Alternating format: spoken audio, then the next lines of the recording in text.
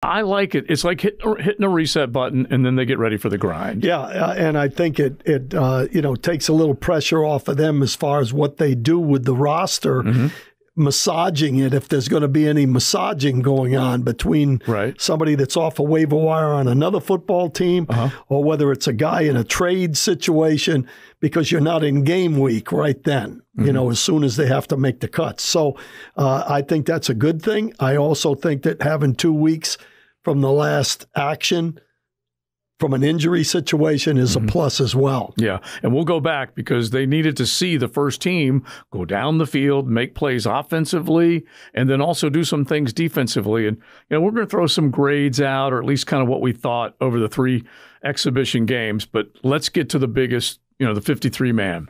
So here we are, Facebook Live. You guys that are watching it live know that we have to wait until 4 o'clock before things become official. And then those that are watching it a little bit later on, you're like, Joe, come on, man. That guy's already on the team. We don't know that as of right now. Right. But show them your sheet. You had all your stuff put together, and so you've been working on all your numbers, okay? And then I tweeted out yesterday what my 53 was. I got clobbered because I was cutting Parker Washington and Kayvon Chaisson. I had Jordan Smith on this team. I had 7 wide receivers on this team. Some things I got right, some things I got terribly wrong. Doesn't mean I'm a bad GM or a good GM. It's just putting out an opinion. And you're not getting paid to make that call. Exactly. It's just putting out an opinion. But I do think Kayvon Chaisson's got a ton to prove. I think Parker Washington, I wouldn't say he is an absolute must-have on this football team. And I would say that Elijah Cooks is a guy who established himself as a bigger wide receiver that I think Doug Peterson covets on this football team. Well, I think that, first of all, Parker Washington, I don't think he's necessarily a must-have or a must-go. Right. I think he's somebody that has a future in the league, and, where that fits. Elijah Cooks has been on my team for a long time here now because, he made plays all the way through training camp. Yeah. And, I call those guys, between he and Williams and Hayes, right. I call those guys the giraffes because they're tall, rangy, long-armed, and smooth athletes that can run. And I'm in your corner. I had Elijah Cooks making the team. I didn't know how they were going to do it. The way I had mentioned earlier off the show is that I thought that the running back and the tight end position was 2 that they could play around with. Right. Whether or not to keep 4 in either one of those situations might lend themselves to having 7 receivers, and that's what kind of happened, it looks like. I think the one thing that you kind of caught me off guard with is, the whole idea that Doug Peterson likes tight ends, yet he only needs 3 tight ends. Right. At the very least, right now, he only needs 3 tight ends, and we'll get into the some of the reasons that have been put out there as to why. But why do you think he'll be okay with just 3 tight ends? Well, first of all, the 4th tight end doesn't play, and the good thing is that I believe Prince will be able to go to the practice squad. Yeah, Garrett Prince was released, so I think that's his 4th tight end, and if something happens, you bring him on. Right. I think that's going to be their philosophy. I really felt from day one, the Washington thing was kind of either or, as we've just said, okay? I felt that they were going to keep Tim Jones. If they kept Washington, they were going to keep Tim Jones as a receiver because of the special teams. But I felt that they felt that 1 or 2 of those giraffes might make the practice squad. Well, they didn't want to lose Cooks, it looks like. So at this point right now, he's with the roster, which is, in my opinion, a plus.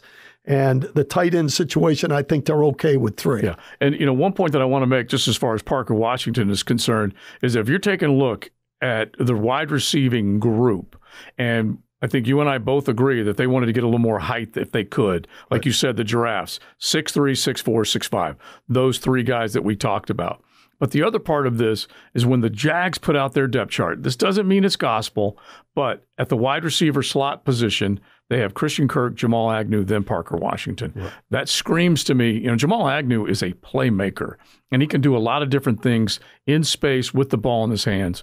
So that's why I started to look, and I'm like, Christian Kirk is going to be out there a ton. If they need to spell him, Jamal Agnew is going to be the first guy up. Correct. And you're right on that. And to be honest with you, the way the return game is evolving, we're trying to help with the safety of the kickoffs and all that stuff. Right. His role is still going to be, he's going to be an outstanding returner because they're going to get some returns. Right. But his role is going to be exactly what you said, Agnew I'm talking about. He's going to be that fourth receiver that can be in that slot position and can do some things with the running game. Yeah. With the fly sweeps jet sweeps, whatever you want to call it. So I think you're absolutely right on that. And that's why I looked at Washington from the beginning. I don't want to say expendable, but I'm not sure what the word is, but it's not a must-have or a must-go. Must-go. I like the way you put that because it's not like you look at him and go, why did they even draft him? He is a good player, did a lot of good things up at Penn State, but he still is a 5'11" guy that weighs around 200 pounds. And but he does have good feet. He's an athlete. He can be a returner. He can, I'm sure he can do some things on special teams because he's a stout 5'11". I mean, he's put together.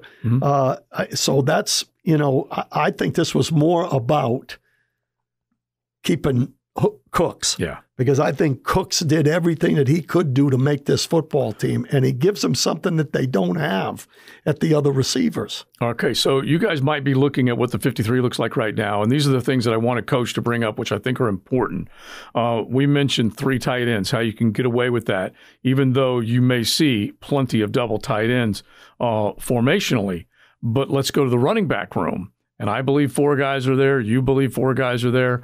Now, help me out here because I don't think you had 4 active running backs last season, whereas you might have 4 active running backs this season because of everything they represent. Yeah, well, the special teams, Dearness Johnson and Hasty are special teams guys. Important. And that's huge. And I think Hasty they really, really like as a third down guy out of the backfield, not only because he can catch the ball, but because he's shifty enough to run it on third down, and he's a good blocker. And I think that's important. So, to me, the 4 will definitely be used. I think they'll all be active. I really do in that aspect. So we already had an inactive tight end. And again, we're just guessing numbers. Coach Campo has gone from head coach to GM now. So why do you or how do you think they'll work the numbers game day to where they would have 4 running backs? Where do they limit their options maybe in some of the other position rooms? Well, first of all, let me make sure you understand that just like you're not getting paid to be, I'm not getting paid to be the GM either. If they want to pay me, I'm available. Believe me. I think that first of all, you look at the roster, and the 4th running back is probably not going to play. So I'm talking about as a running back. Okay, so. They will, in my mind, Hasty will be the 3rd guy because of his third down ability. Okay. Dearness Johnson is going to be one that they will activate or not activate based on how they need to put everything together. Okay. So to me, you look at it and you look at the roster and you say, well, they may not have 6 DBs, corners that drafted. Particular game. Drafted. Active. They'll look at different positions and say, here's what we need. We're healthy in this one. We need an extra guy here. I can't tell you exactly how they're going to work it, but I know that, obviously can only have 48 and they're just going to have to fit it in based on their roles on who has the most ability for that week. Yeah, and the other thing is that, I believe that we've seen enough evidence of the way the game is played that you have to play a ton more in nickel than you have to do in base. So that's why I'm looking at a total of 11 secondary players. I think you have 11 secondary players because you need Trey Herndon and Gregory Jr. playing in that nickel. You need Tyson Campbell and Darius Williams with quality backups. Now, right now, Coach, they have Monteric Brown making this team, and they do not have Tavon Campbell making this team. they released, not subject to waivers, they released Chandler Brewer, Tavon Campbell, Michael Dogby, Bobby Evans, Quadre Ollison. Ollison at least caught a nice pass from Nathan Rourke. He did. So he's got some tape on him. You like Tavon, and I don't know whether this is the end of the road for him, obviously. Well, you know, I really studied this last game because, you know, they had Braswell in there and they had Monteric and they had Tavon Campbell in there a lot in the game. And I can see why they made the move, to be honest with you. I wasn't completely convinced on Monteric. I thought that Tavon Campbell brought experience to that group, but I think Monteric made the team in that ball game, to be honest with you. I think they went with a younger player that has growth, that can run, and has done some things coming in a year ago, 2 years ago, whatever, when he last year was in college in the SEC, right? Yeah. You know, he's shown that he can make some plays. So I think that, you know, rather than take a fifth-year guy on a guy that probably will be inactive that makes sense. on game day, they went with a younger player. And I think that I could see why that would happen. Yeah, and that makes sense. And he does represent a little special teams for you as well. Right. And the other thing is if you go back to his, I believe it was Ole Miss, you go back to his Ole Miss days, he led the SEC in picks that year. Right. And they said goodbye to Caleb Hayes. They said goodbye to Eric Hallett. Hallett did make a pick, made a play the other night. Right. And I had Braswell making the team. So of these guys, you know, they drafted a bunch of guys. Yeah. But Braswell's the guy who's at least given the early I knew Braswell was going to make it because he played a corner, and then at the end of the game, he played nickel. Yeah. So he's a guy that it can go either way.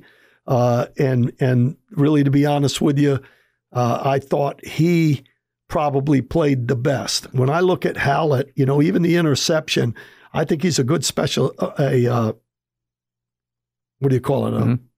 Like the extra guys, that's 16, whatever. Right. I've lost my mind. the practice squad. Practice squad. I think he's pardon me, guys. I'm getting a little older. One day, Coach and I are going to go play Password, and we are going to show you just how good we are. Yeah, exactly. But he's good for that. Yeah. But the interception he made, he was not in good position originally, and the guy scrambled. Yeah, there you go. You know, he was going up with the receiver, and he was a little bit behind it, and then he came off. This is the classic defensive coach would know. You know, I think that the one thing I liked about Hallett, though, is they had him play some corner and they had him play some safety. In that game, he played mostly safety. Okay. So, you know, he'll go to the practice squad, and I think they kept the right guy. All right, so hit your linebackers, Coach, guys that you thought, guys that did make it, because right now we're at a 53, maybe even a 54-man count, because we don't know exactly what's going to happen with Cooper Hodges. We don't know exactly what's going to happen with Devon Hamilton. We mentioned 7 wide receivers right now, including Parker Washington, or at the very least being looked at as making this roster. So they still probably have one more decision to make. But what did you think of your linebackers? Well, I think the fourth and fifth linebackers, Caleb Johnson and Quarterman, I think there's limitations on Quarterman. You know, some of the decisions that could be made now going forward, that's another position where they could go with 4 linebackers, in my opinion. Right. I think Caleb Johnson did enough with what he did on special teams and the way he ran around and made some plays to make the team. Due respect to Quarterman, I think Quarterman's a football player. He's tough. He's physical. Yeah. He's experienced now. And he never takes his mind off the game. Yeah, he's usually in the right spot, but his athletic ability is limited.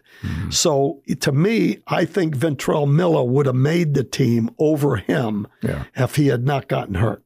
Yeah, ruptured Achilles, terrible news. So I think, you know, he brings something to the table because he's a football player, and you don't want to let football players go. Right. But in reality, if something were to go with a trade or something where they needed a roster spot, I think Shaq is probably the guy that they could play with. And I'm a Miami guy all the way. Right. So I hate to say it. Oh, yeah. I want to give him due respect because he is a football player. Yeah, and he's from Oak Leaf. He played 4 years here, 4 years at Miami. Right. Such a good human being. Right. And like we said, his mind is always on ball. He wants to do the best he possibly can. Right. So we'll see where it goes. Bad news for Ventrell Miller, who at least flashed a little bit, but he goes from a Jones fracture, which is a fairly significant foot injury, surgery in February on that, and now has a ruptured Achilles. Yeah. It's just terrible. Yeah, it's too bad. We haven't mentioned what will happen with Dwan Smoot. That will be four games into this. He'll come off the PUP list, and they'll make a decision then. Not even guaranteeing that he'll have a spot because that injury was all the way in late December. And the one guy that we always compare to timeline-wise and injury-wise is James Robinson. Right. James Robinson just got let go from another team, unfortunately. It's just the way it is. Yep. So when they look at 3 tight ends and Cooper Hodges maybe being designated for going to IR, designated for return later, we'll find out. Right. How many offensive line do you think that they need or will have on the 53? Well, I think they'll have 9 total, but I think they'll, they won't dress 9. They'll have 9, and you're talking about Little, Barch, Fortner, Sheriff, Harrison. Shatley's going to make the team. There's a little concern there with the AFib situation. Right. Hance is kind of a swing guy in a number of different positions. Van Lanen is probably their swing tackle right now. Yeah, because he has not been waived. Right. And then you got Hodges. And so he's probably going to go. He had to make the 53 in order to come back this year. Yeah. And I think he, like Caleb Johnson, did enough to make this football team. Very true. And I think he's going to be a pretty good offensive lineman before it's through. So something's going to happen there. They'll probably put him on IR. And now they're going to have to do something there, and that's what you're talking about, the 53 changing here and there. And I think it's great news when you see the potential of a guy. You hate that he has to deal with an injury, but Cooper Hodges flashed. Like we talked about, you mentioned Caleb Johnson, some of the guys that flashed on one side of the ball or the other. Jeremiah Ledbetter flashed the last couple of games. Right. Cooper Hodges was doing that before he got hurt. Absolutely. And I think, you're talking about guys that made the roster in this camp and what they did. Caleb Johnson, Elijah Cooks, Hodges, Ledbetter. Yeah. Those guys made the football team. The draft guys like Abdullah and Lacey, I'm not sure that they did as much as show some flashes. Yeah, you're right. But the other guys we're talking about there did a lot during camp. Tyler Lacey is a little bit of an enigma, not quite sure. I think he does. He's at least done a few things at times. Right. But did not play this last game, but was dressed and apparently is going to be in practice today. I believe that's what Mia said earlier. And so he's a guy that they need to get something out of. Let's go to the interior part of that line. They need to make sure they identify players that can crash the boards and get to the quarter or affect the quarterback. Well, I think I liked him. I mean, watching him in camp because he's big and he's athletic. Yeah. And he is a guy that I think could be a pass rusher with development. From inside. From inside. Yeah. Yeah. So, to me, I think I'm glad he's on the team.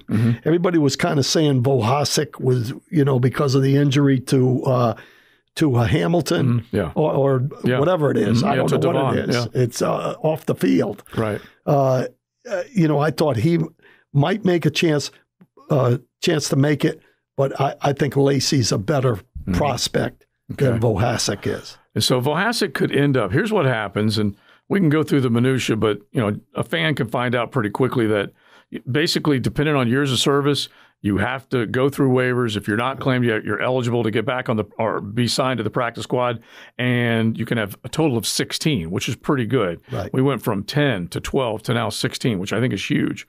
And so there's a chance that you can get guys back. I don't know if Jordan Smith is a practice squad guy here, but I liked him. I wanted him to make the squad. He didn't. So there's going to be some of these guys that by noon on Wednesday. We'll be able to at least have a chance to come back here. Yeah, and I think that's one of the great things about what they've done here. I heard Matt Hayes make a comment on the primetime show about how this roster has transformed from 2 years ago to where it is right now. And the great thing about this roster is that there are going to be guys on this roster that when they go to practice squad, they're just not guys to give guys to practice against during the week. Right. There's some guys on this group that can be developed. And that's a real plus. And to have 16 guys, that's a real plus in itself. Yeah, it's massive.